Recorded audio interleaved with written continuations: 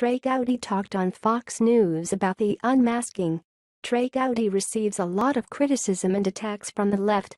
This is because he always finds the truth, and he is not afraid to do it. He has done a lot to get rid of the corruption in Washington these days. Recently he talked on Fox News and revealed the corruption that was happening during Barack Obama's presidency. Now it's no secret what liar Obama was. He hired stuffers that were loyal to him no matter what, a stuffer who would not blow the whistle. But recently all backfired. He went on Fox to talk about Susan Rice and the leaks that have happened ever since.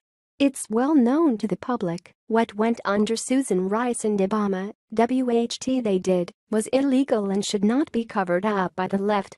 The mainstream media is not going to publish something like this because will not help their agenda. Obama was dishonest, he wanted power no matter what. This unmasking, Gowdy said on Fox. That is a privilege to be able to request that a U.S. person's name be unmasked. I want to know who's making the request and what is the evidentiary basis of that request. And if it's late in your tenure, like the day before you leave office, that should send off alarms and sirens in your head as to why that person did it.